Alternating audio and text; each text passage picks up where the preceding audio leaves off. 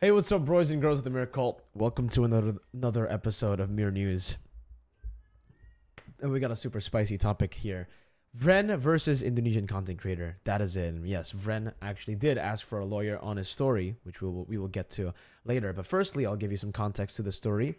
Fredrin Sambo is the name of the content creator at least in TikTok. It's like a meme name here in Indonesia, but he's also known as Bang Kumis. Most people call him Bang Kumis, which is Mr. Mustache. Okay, so we'll refer to him as Bang Kumis during this video. So he's a content creator that focuses on commentary mainly, and it's like his content is very satirical. It's satire, right? He basically talks about anything that goes on in the MLBB Indonesian space, and he makes very sarcastic comments and stuff like that. That's his content. So recently, I'll put the video up here as well for you guys to watch. And, the audio is definitely not... I'm not going to put the audio there because it is fully in Indonesian. I have translated it. I will translate everything to you guys right now. So I'll give you the context while the video is playing. So recently, he uploaded a video on TikTok where he stitched another TikTok clippers' clip of Jonathan Liandi's content.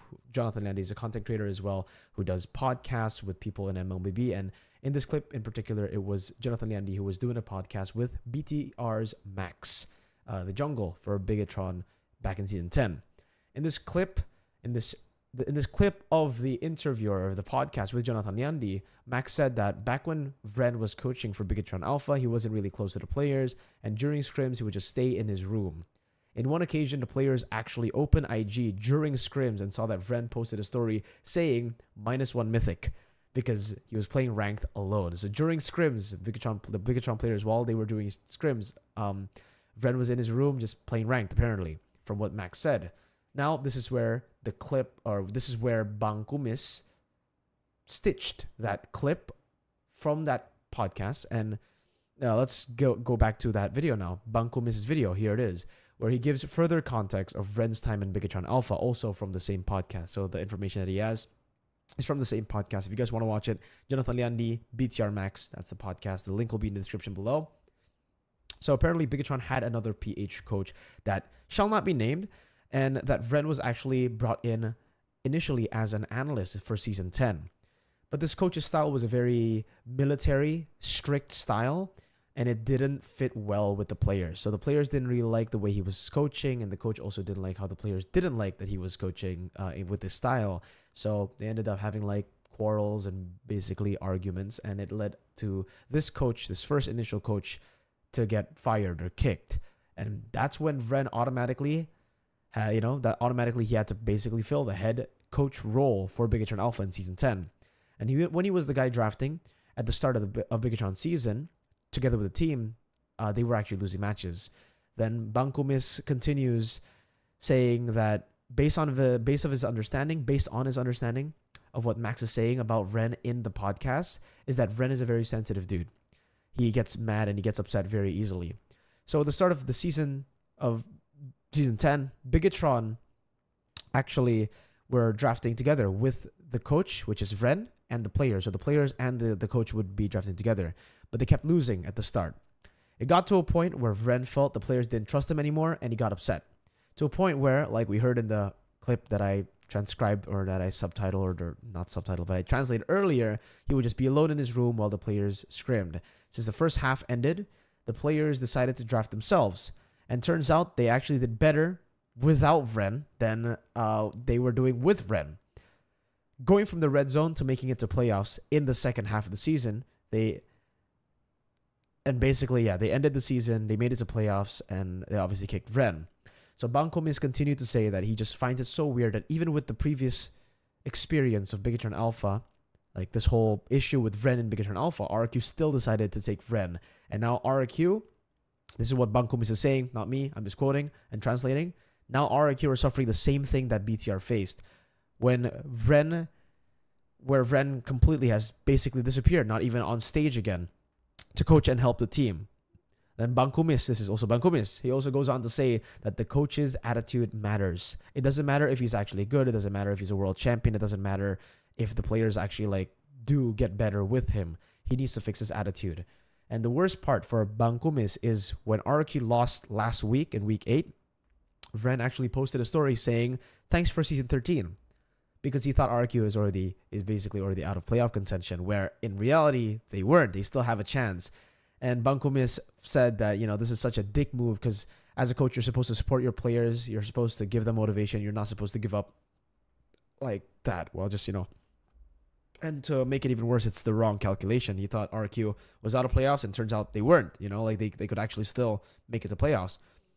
And Bang Kumis continued then again to say, if Vren actually got the information wrong of RRQ making it to playoffs or not, then honestly, he shouldn't have. He should be able to he should be able to read the standings himself and see that RRQ still has a chance. That's what Bang Kumis said. So Bang Kumis then also said that Vren doesn't give a fuck about RRQ based on that story, and he doesn't give a fuck about the placement as well, because he's more concerned about posting stories and being on social media.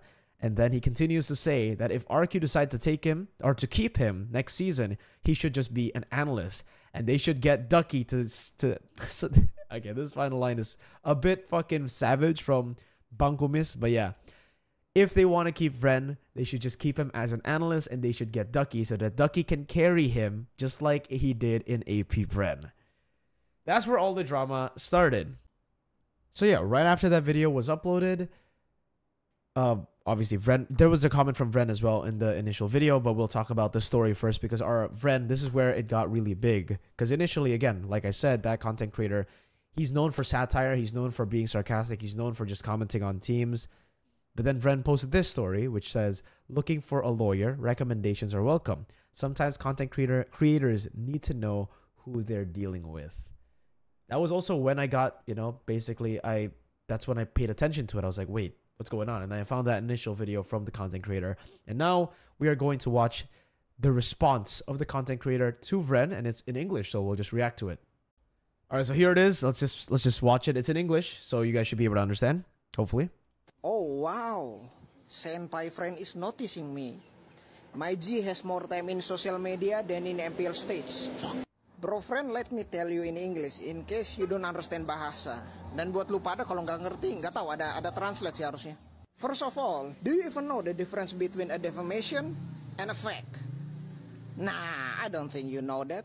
I will speak for Vren Gaming too, the one that I stitched the video. So we just requote what has been saying by Max, your ex-player from BTR Season 10. If anything, you have to file a lawsuit for Max too, for spreading a false information. But I don't think Max will lying to Jonathan Liandi in Talk. I don't think he will do that.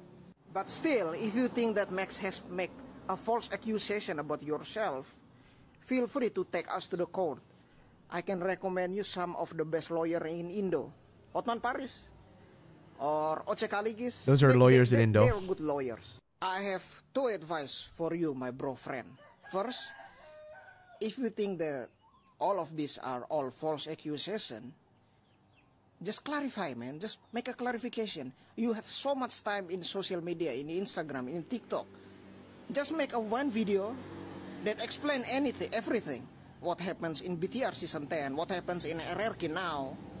Or do you want to be in the Talk? I can speak to Jonathan Liandi. He can invite you to be in the podcast. You can clear your name. Simple. My second advice will be, just start doing good, man. You are the coach of one of the best team in Indo, with the largest fan base. Of course, the pressure will be massive. Just stop doing some stupid, useless IG story, man. The netizen will punish you if you're doing bad. They will punish you so bad in social media. I'll tell you this. So that's all, my bro friend. Good luck with your case. I will gladly waiting for you in my home in Flores Island. Do you know where Flores Island is? You should come here, visit me. You can have good holiday here, or we can bakupukole pukimay. Yeah, we can have good holiday. We can have a good holiday here, or we could just start fist fighting. Basically, is what he said. And yeah, moving on with the story. After this video that was made by Mr. Bang Kumis, we got another story from Mr. AP, and also Vren deleted his story, deleted his comment as well on TikTok, and deleted his story on IG. And Mr. AP, the CEO of RRQ, posted this picture, posted this story on IG saying, you guys, like, I can't believe you guys fell for that prank, you know? The prank of Bang Kumis and Vren. I can't believe it. I can't believe you fell for it. You'll see the picture here. And this is where it, again, gets kind of funny because we have a response video from Bang Kumis as well. And I'll play it for you guys right now, and we'll also react to it. It's in Indo, but I will translate to you guys in English, obviously. So let's move to that video. Here it is. This is his answer to the story that Mr. AP made. There was comments because in the comment section of his video asking if this whole thing was a prank. And yeah, he basically goes on to say, like, to everybody that wants to know if it's a prank, look at his face. Does it look does his face look like does it look like a scammer? Does he look like a guy who would prank? And he said, yeah, I actually do look like I do actually look like a scammer, but no, I did not prank. I don't like doing pranks. Some comedy there, some satire. He's not, and he's like, yeah. And the only party that got pranked is RRQ because RRQ got pranked by Coach Vren this season, basically. So there's, oh my god, this guy's still making satiric, like, I love this guy for saying, you know, his mind out. But yeah, let's continue this video first. So yeah, basically continues to say that Vren made a mistake when he threatened him because he threatened the wrong dude. But he is okay. He doesn't care about the whole lawyer bullshit. He'll end it right here. He'll give another reaction if Vren goes out and makes another statement, but he'll end it here because he actually pities RRQ and Mr. AP. Yeah, it's a pity because they have to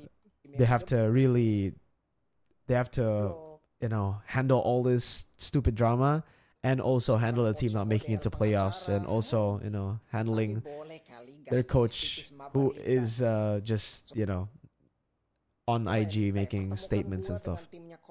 Man, then he goes on to say that he wants Lita, a partner, like used to be a partner of MPL.